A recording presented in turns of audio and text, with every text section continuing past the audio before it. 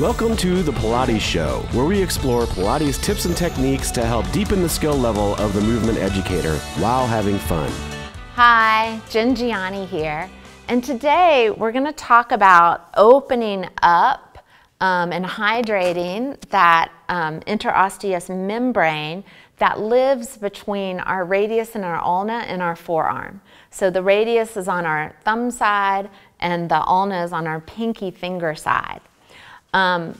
So this is really important that this is hydrated and these bones can really move around each other well for supination and pronation.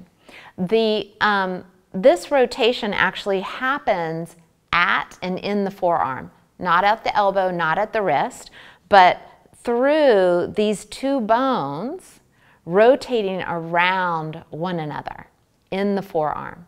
And so if we're very stiff and rigid in this area, then we're not going to have that optimal supination and pronation.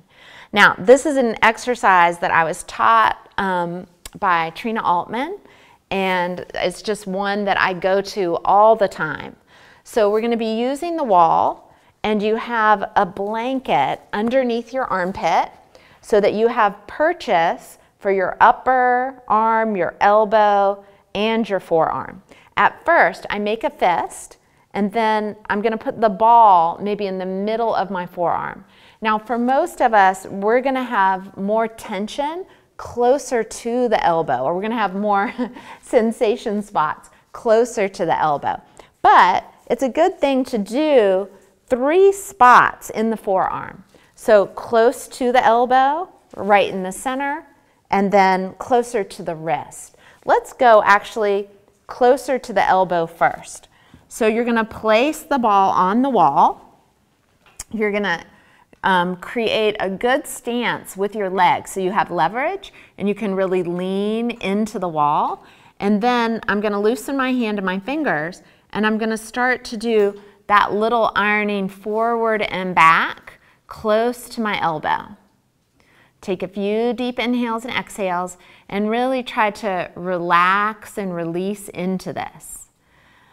So you can hold on a pinpointed area, releasing the face, the jaw, and the pelvis, and then start to make a fist and open.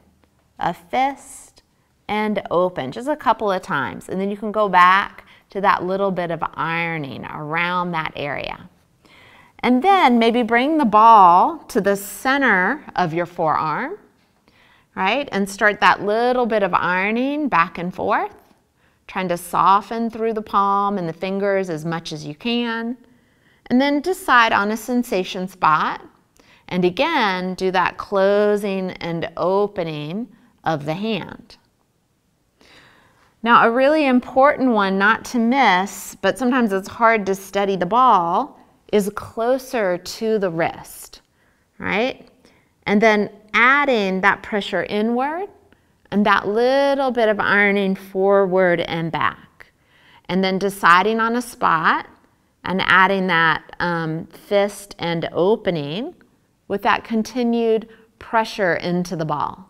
And remember, as you're doing any release work, yeah, we want to soften around the spot that we're releasing, but we want to be our first person expert, and we want to release above and below the ball. So we have to pay attention to how we're talking to our head, neck, shoulders, pelvis, legs, and feet here as we're opening our forearm.